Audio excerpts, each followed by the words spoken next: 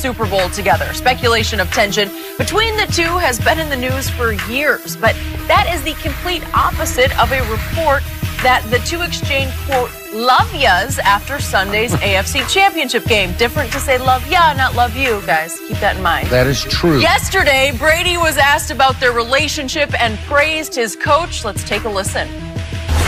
We've always gotten along great. We've worked together for 19 years. So, we've been had the same goals in mind for 19 years. And he's been just a great, great mentor in my life, a great coach. He's taught me, more than, anyone ever could about the game of football.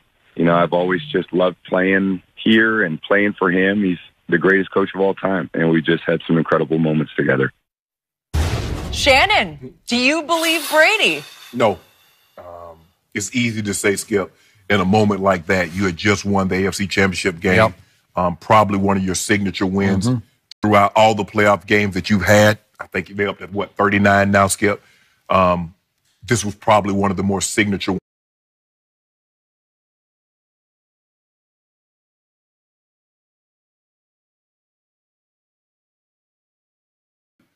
Things are really good. People normally act accordingly. But we know through that Seth Wickersham article that was published about a year and a half ago, Skip, on ESPN, that things were not very good. Now, Skip, I don't know about you, Skip, but anytime I buy something, I always get a receipt, especially if it's something that I might return, because I want them to know that, hey, I did purchase it from you on this date, and I don't no longer want this item. I want to return it and get my money back. And when people say certain things, Skip, I always keep the receipts. There was a Jim Gray interview that Tom Brady did.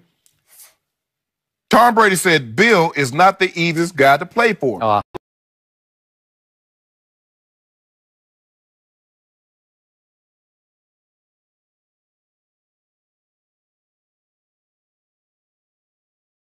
Now, we know he's not talking about Mr. Kraft because he has a very special relationship with Mr. Bob Kraft. Mr. Kraft treats him as if he's his son. It's hard for me to believe that he loves Jonathan Kraft, who is probably the more prominent of all the sons, that we see sit right next to him in the boots, the box, Skip, all the time. If he holds him in any higher regard than he holds Tom Brady. I'm with you on that. Tom Brady's mom was going through what she was going through. Mr. Kraft gave her a ring that only the players and coaches gave. So we know Tom Brady knows Mr. Kraft appreciates him and loves him. Sure.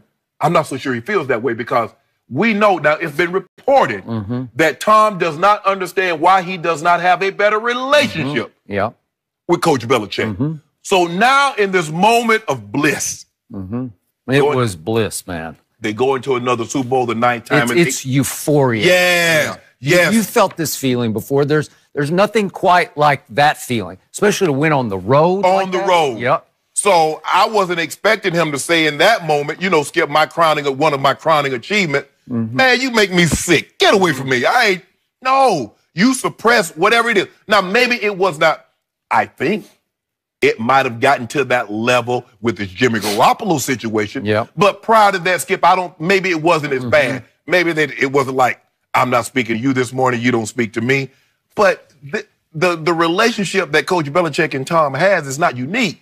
There have been a lot of great quarterback head coach combinations that's won a lot. Didn't have the closest relationship, and that's okay. Coaches understand that no matter how close you get to a player or how great a player is, there will come a time, Skip. That's why in the military, they don't have, a subordinate fooling around with a higher up because they're going to be tough decisions that need to be made. Coach Belichick and other great coaches also understand there's going to come a time I'm going to have to make a very, very tough decision. And the closer I am with you, the harder that decision will be. So let's keep everything in perspective. I'm the coach, you're the player, and we're going to work accordingly. Now, does Tom Brady get privileges that probably other guys don't get? Probably so. They're subtle. The great thing about Tom, he doesn't take advantage of that, and I think that's where the great leadership in his behalf comes in at, Skip, is that you have a certain cachet, certain privileges, but you don't embark upon those things.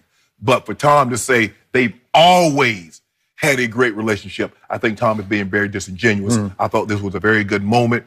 They're winning on the field after the game. Everybody's happy, euphoric. And he said, man, I love you. I love you too. Whatever. I'm with you on whatever. I'm with Jenny on what she prefaced all this with, because there are different ways to say I love you. And I always tell Ernestine, like, she was mad at me Sunday night, and when I went to bed, I got a love you. And if you just get a love you, it's like, whoa, what is that? Love you. What is that? Well, she got mad at me. I was watching the Brady game, and she knocked on my door. I'm in my office. Whoa! She takes precedence over Brady. Guess what happened when she knocked on the door? Guess what happened? Exactly at that moment. I am not exaggerating. You snapped. But guess what happened at that seminal moment? He threw it to Reggie Ragland. You are not putting that on He threw it to Reggie Ragland. It was. And I said, how could you do this to me? And she had like a silly question about nothing. She knocked on my door and she said, do you? I said, wait. And then I look up at the TV and he throws it right to Reggie Ragland. I fell on the floor. That was the end of that. You better make up for it. She's not speaking to me right now, but it's okay. But I got to love you. Oh, it's okay? Okay, but there's a huge difference between love you, man, and I love you. Because I love you is I love you, right? So this was uttered on both behalves through gritted teeth to me, because they have been at each other's throats quietly all the way along. But when it's time to work, when Tom says we've always gotten along, he's talking about in the football context. Because work relationship. Just working relationship. Has there ever been a better soldier quarterback than Tom Brady? Seriously, there's never been a less of a diva at quarterback in the football context than this guy. Has there ever been a better quarterback teammate than Tom Brady? We hear it from James Harrison, our guy. Nobody has more edge to him than James Harrison. Nobody wants to fight for the truth more than James Harrison. He will tell you exactly what he thinks. Right to your face. And if you don't like it, he'll just throw down right there, right? And so what did he tell us about going in that locker room late last year? So he watched it. He wanted to see if it was for real. Yeah, and he was skeptical about it, and he watched him for whatever it was, a week or two, and he finally just went up to him and he said, man, I got to give it up to you. You are 100% real, right? Okay, so that's who this guy is. And when he was taught by his father, Tom Sr., you know, what you listen to your coach, you obey what your coach tells you. And when you're in the coach-quarterback confines in the locker room or in the meeting room, you do what you're told to do. And he does that. I don't think do you think they've ever clashed in a football context? Do you think he's ever called him out or challenged him? I don't think so. No. Okay, so have they always, quote-unquote, gotten along? Yes. But what did Seth Wickersham report? I thought I was amusing Bill Belichick yesterday on his radio show. He was responding to all this. Called it, I'm not going to respond to a bunch of gossip. And he said, I never talked to the guy, meaning Seth Wickersham. Well, Seth Wickersham, I'm going to defend ESPN here. He talked to a whole lot of people for this article, a lot of friends of Belichick, according to Seth Wickersham, and I thought it had the ring of truth throughout it. And remember, the bottom line was he reported that Robert Kraft ordered Bill Belichick to trade Jimmy Garoppolo. That's the flashpoint of the whole article, right? That was at the trade deadline going back a year ago, right?